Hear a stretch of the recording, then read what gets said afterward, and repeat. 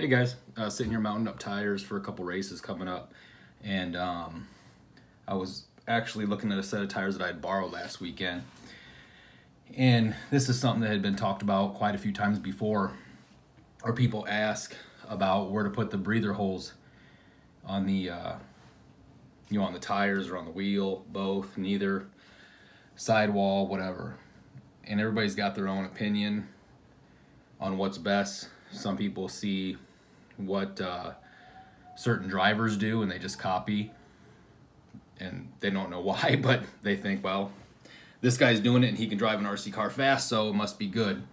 And this is just my opinion on it. Hold on, I was gonna avoid this, but I cannot see. There we go. When I mount the tires, I put holes. I put 3 holes. Right here, some J Concepts stalkers I just mounted. I'll put 3 holes, 1, 2, 3, about the middle. When you put the holes in the tires, you don't want to cut the ribbing on the inside. And some of the tires have different ribbing internally, so you want to check that. They're not every tire is the same. So when you do begin your holes, if you do it this way, make sure you're not cutting through the internal ribbing. This is a set of tires I borrowed. I won't mention no names. Got these from Zach, and he put them in the side here, which works fine. Obviously, breather hole's a breather hole.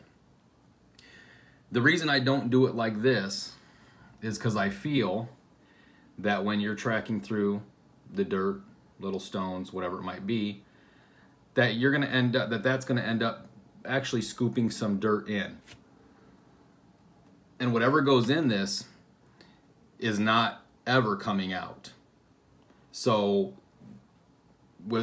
obviously with the force, centrifugal force, everything is going to go to the high point and obviously probably to the center. It's never going to leave. Now, a lot of guys say, well, I do that so I don't get stuff inside the tire. I personally think, this is just my opinion, you're going to get more stuff in and it'll never come out. Something entering the tire through the center while it's spinning, to me, is damn near impossible, because everything is going to be ejected out. Even if something does get in there, eventually it's going to come out. So that's why I put my holes in the center. I've seen drivers do this. I've seen super fast drivers do it. I've heard many reasons why, and to me it still didn't really make sense. I'm not saying I'm right or wrong.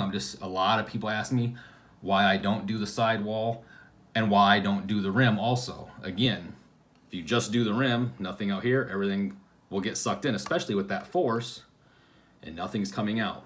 So that's just my thoughts on it and my opinion.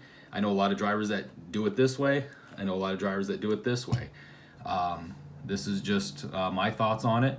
And I was sitting here messing with tires, and I had seen these, and I seen that he did it on the side, and I just mounted these. So I figured I'd share that with you guys. So again, I'm no pro. That's just what I do, and that's why I do it. And that's about it. All right, thanks guys.